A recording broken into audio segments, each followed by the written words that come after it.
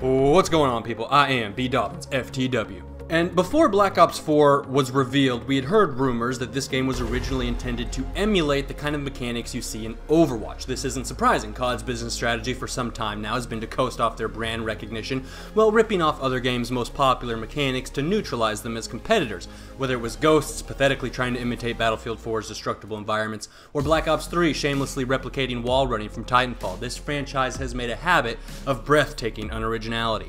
Now, the leak detailing Treyarch's failed Overwatch ambitions was brought to us by Charlie Intel and Matt Harris. I know there's been a bit of a dust-up with Mr. Harris, who admits some of his information was speculative or just wrong, but it's important to note that he stood by his claims that the game was intended as an Overwatch clone. Those claims were corroborated by Charlie Intel, who has a strong record on accurate leaks, and as it turns out, Mr. Harris did correctly predict that there would be no campaign, and the date and location of the reveal, and also that it would be playable at the reveal event.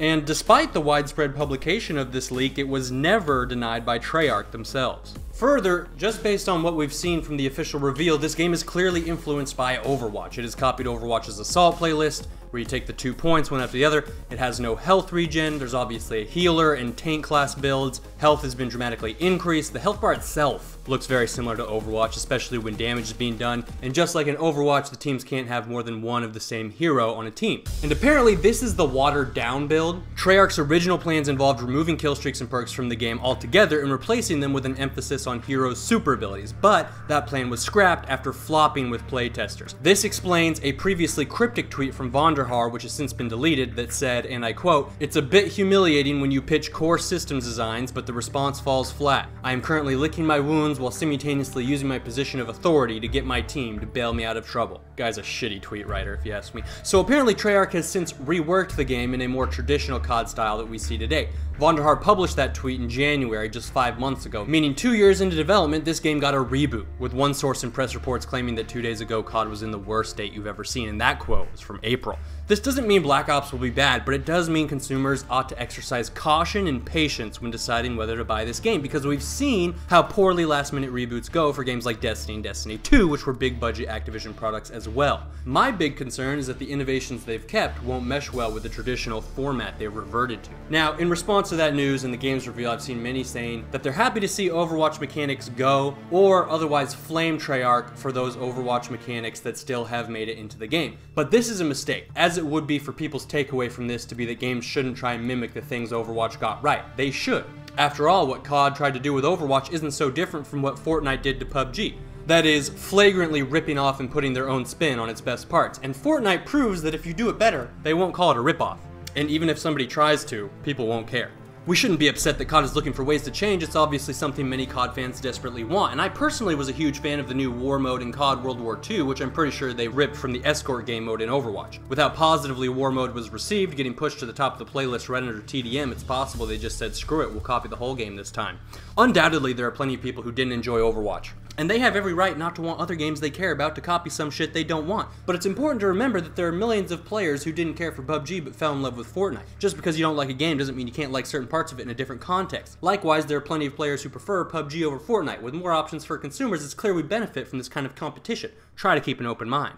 Treyarch's mistake isn't recognizing and wanting to capture Overwatch's obviously powerful appeal to millions of people. I suspect it's the how and when they get wrong. Again, according to these leaks, their game plan was to remove the traditional score streaks and perk system while emphasizing the hero's individual abilities and supers. And this is the biggest mistake every game makes when they're trying to copy some other popular title. They debase themselves and abandon what made their game special, just to become some watered down version of something else. Perk customization and kill streaks are the two massively successful innovations that put COD on top and let it stand out from other contemporary shooters.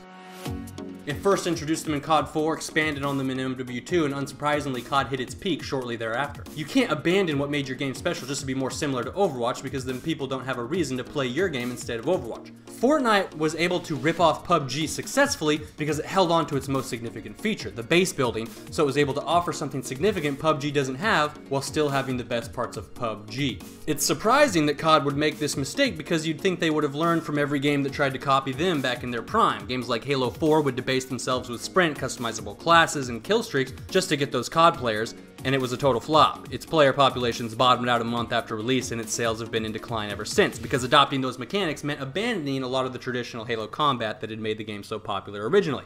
It's easy to imagine why Overwatch mechanics wouldn't go over great in COD, and this is something we should still be concerned about, frankly, because here's the thing. Overwatch's gameplay revolves exclusively around a super competitive skill-based matchmaking system. In fact, I would argue the game's mechanics don't even work properly without the competitive ranking system, and you're going to try and copy and paste that into COD, where skill-based matchmaking has been the most controversial and hated mechanic in the history of the game? That didn't raise any red flags for anyone? I would hope the devs are at least playing the games they try to copy, but it doesn't seem like they are. And the other problem with always chasing other games' success is that this industry evolves so quickly you get left behind. You know, Overwatch was the game of the year 2 years ago. Many players have moved on since then. I adored Overwatch. It was one of my favorite games of all time, but I played the shit out of it, and as with all things, you eventually lose interest and want to try something new. So even if COD had successfully implemented these Overwatch mechanics, best case scenario is just a knockoff of a game many of us have already gotten tired of. Most people don't want to play the same thing for 3 years straight. By jumping on 2-year-old bandwagons, you're not offering players anything they haven't already had. The difference between a successful ripoff like Fortnite and a failed one like Halo 4 is that Fortnite ripped off PUBG when it was only a year old, while Halo waited till 2012 to rip off innovations that COD had made in 2007. Those mechanics had long since stopped being fresh and interesting. So COD's chasing Overwatch while the rest of the industry is chasing Battle Royale. So okay, now COD's gonna do some last minute Battle Royale thing too. And by the time they release it, it'll be redundant, because the world will have 500 other Battle Royale games, and COD will remain, as always, nothing special that most people regret buying, because the most profitable game in the industry never had the courage to try something new, and was instead content to ride the coattails of other trends they knew were safe because they were stupid enough to fire the guys who thought up the only interesting innovations this game ever had.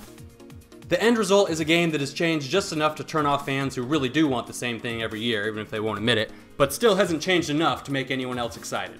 The For the Win query of the day is, what do you think of Black Ops 4 based on what you've seen so far? Thanks for watching. Please remember to rate. This is Batman signing out.